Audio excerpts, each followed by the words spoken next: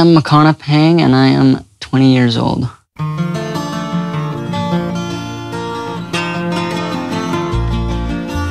I started surfing on my own when I was probably around 3. Basically, since I was 1 year old, I'd be going tandem with my dad out at Haleiwa.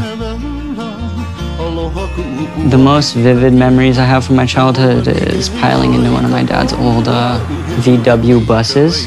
But there was no back seats. So me and my sister would just sit on the ground and drive down to Haleiwa. We just started surfing down by Haleiwa, but not Haleiwa proper, but on the left, the kind of point of Haleiwa. And Dana would be on the beach catching them and then pushing them out to me. And then when he got good enough, then we took him to the other side to catch the whitewater with the rest of the kids, you know.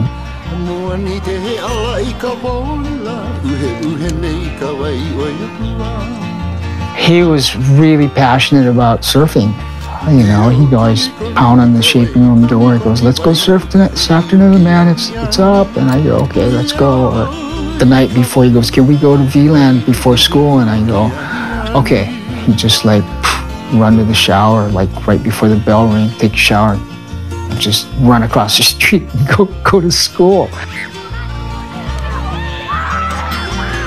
Our elementary school, Sunset Beach Elementary, was across the street from Pipeline. We'd be able to hear any contest that was going on, the Volcom, the Pipe Pro, or the Pipe Masters. We'd be able to hear the announcers while sitting in the classroom. Backside, pipe barrel coming out, yes. Hear the crowd screaming if someone got a crazy wave. You could hear the waves breaking, and we'd just wait to get out of school to go across the street and check it. And I think seeing all the pros coming in from around the world and sitting on the beach and watching them surf their heats kind of made me want to be like them.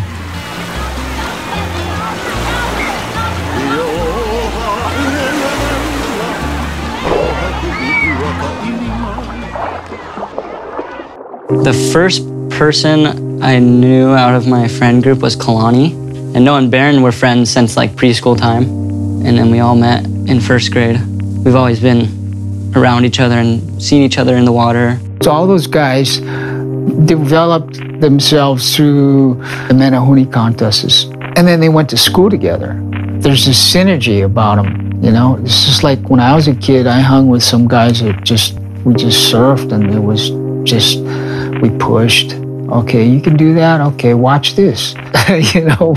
And that's what those guys are doing. It helps a lot to keep you motivated and keep you wanting to go out every day. You see one of your friends get a good wave and you're stoked for them. You're like, fuck, that was sick. But you're kind of like, oh, fuck that. I want to get a better one than that. Noah will do something gnarly, and then it'll be like, McConnell will try to beat that. And then me and Barron will try to beat that. It's like this thing of like, you're never gonna like be the best one in the group for a certain amount of time. Do this with the punks now. We're washing out of bed, out of bed.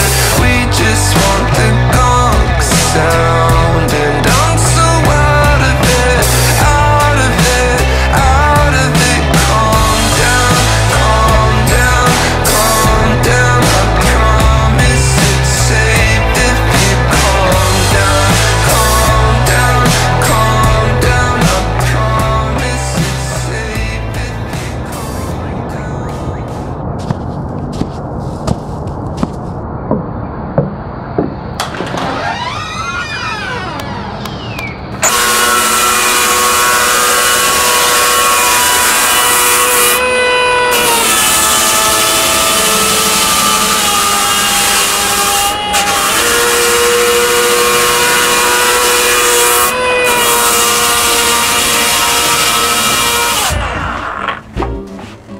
We always have this inside joke with Makana and his dad. Like, we'll always be like, fuck, Makana breaks so many boards, Uncle Dennis. And he'll be like, fucking yeah, I know this kid broke 3 like yesterday. Hey, Uncle Dennis, how heavy is it? Makana is breaking all of his boards. Yeah, he breaks so many freaking boards.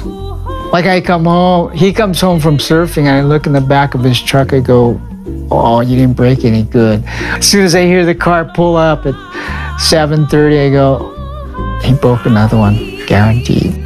And then I come out, there's 2 pieces on the lawn, and then he's grabbed another one and splits back to the waves. He just wants them light, and he's pretty small, so he make them thin, you know, and they gotta be light, no matter what. How's that feel? It's nice. Perfect. It'll be better. They're all 18, yeah? They're all 18.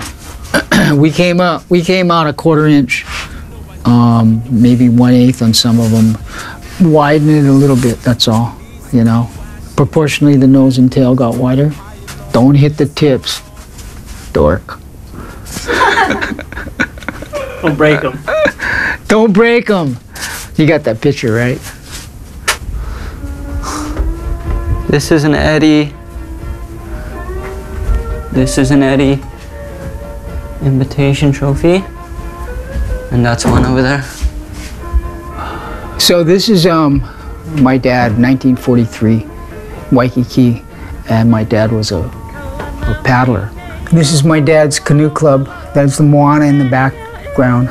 So he was a beach boy. Beach boy, they took out tourists on canoes, surfboard lessons, and they got paid for it. They were basically hired by the hotels. It was really informal. It was a lifestyle, and they just took care of all the tourists, and they hustled all the tourist chicks, and it was a really fun time for them. But this is him when he's 16 years old, okay, in Waikiki at canoes, and that's a redwood board. Then there's myself in the Eddie, the 1990 Eddie. But because my dad was a beach boy, I like to keep all these pictures around, and that's where we got our water DNA. That's where it all comes from.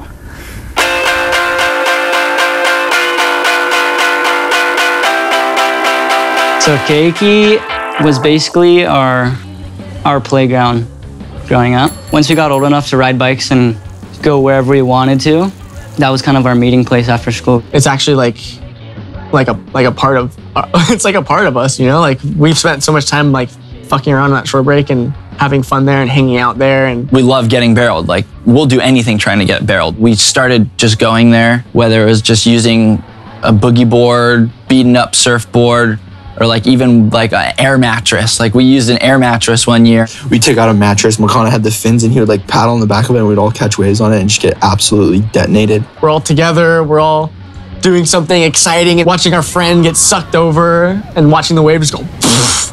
Our friends are on the beach and they're tripping, you know. When a set comes in, we're like, whoa!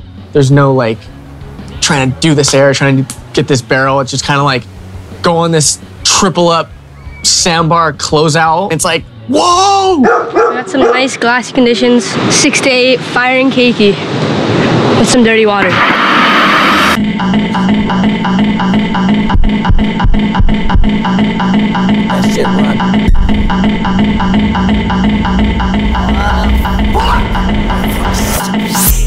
Go AP like a brick. Bad little bitch, she thick. Come to my city, we really ride dirty, no lights, and we towing no sticks. My dog got life in the cell. He know that I'm never gonna switch. Stop ballin' like I was Joel, cause I got the millions and B's on my list. Yeah. And I put that virtual shit on for real, it's like part of my twist. Yeah. Every bitch that I be fucking get rollers for real, it's like part of my bitch. She look me dead in my eyes, she sucking and she tryna start up some shit. Try to snatch my soul, little bitch getting tight with my hand on the part of my neck, part of my wrist. Ass so fat, got a part of my bitch, part of my Glock, part of my hip. I just jump over here, I got a part of my ship. I just did a walk through a right next to the left, I with 4 new partnerships. This ain't rap, nigga, I'm back, I just be walking and talking my shit. Yeah, niggas can see me, we towing them shots. Yeah, I had dreams of murdering ops, ripping them demons and burning them blocks. They couldn't believe it, I'm turning the blocks. Yeah, back in them trenches again. Telling the stenches again. If he play tough, put Benji on him, we open it up. Open it up, I fuck from the back while I'm choking her up. 2, 2, 3s, they go through a truck, somebody get hit, it's no getting up. No getting up, no getting up. Tripping on niggas, they soaking it up. Walk in the spot with a big ass 30 on nigga, get fucked if it's poking the what? What? What? What? What? What? What? What? What? What? What?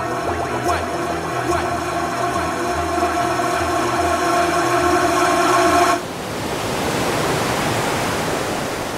Kiki's kind of what got us to be as comfortable as we are at pipe. It's just a straight closeout. So you're out there trying to make the drop and get barreled, and you're falling 95% of the time. You know, practicing that over and over again is really helpful when you go to waves like chopes or pipeline.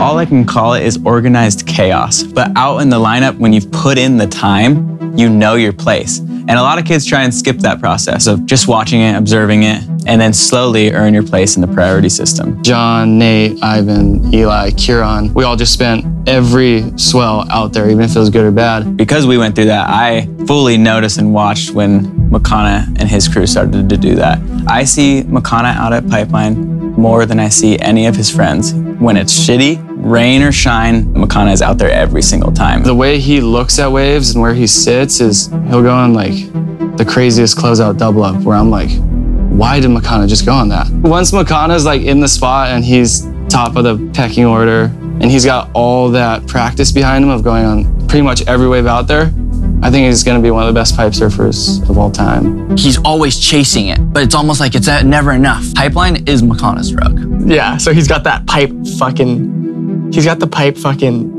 addiction.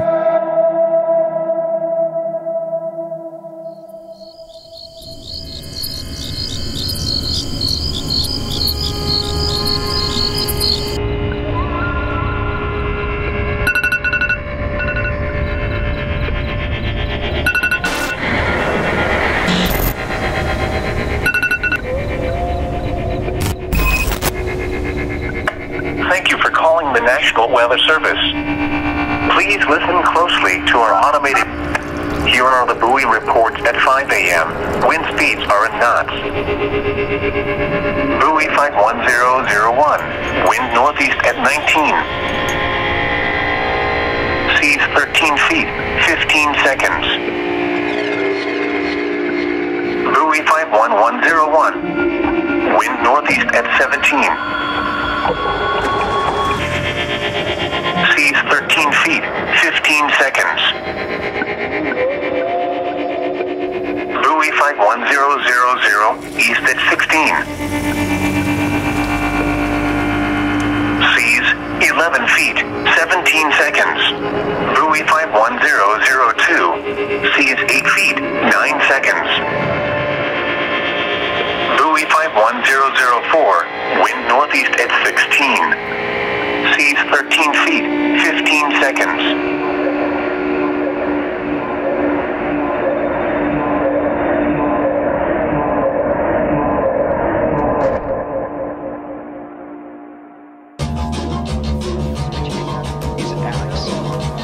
How's business this morning?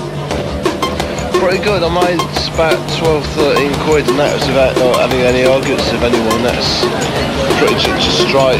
If you don't, you're gonna get your head kicked in. Shoot a messenger, string 'em up. She's a 10 plus 10, not enough. Mixed messages, wise cross. Marry me, what you got too much. Toothbrush and socks. Parents minute Mayfair, couple dogs. We go on walks, she never talks. I put my heart out, she laps at my blood. Blue lights, double vision. Our races like supercars. 2 drinks, the room spinning. Zebedee, you're the ace of hearts. High society, cute kittens. Allergies, I don't like you enough. Block me on your private vista. Your mother, she can play with us. Nicotine, can't quit it. 2's up, 2's down. You stop it out before I finish. On my arm and I scream out wow. Nicotine, can't quit it. 2's up, 2's down. You stop it out before I finish. On my arm and I scream out wow. Holy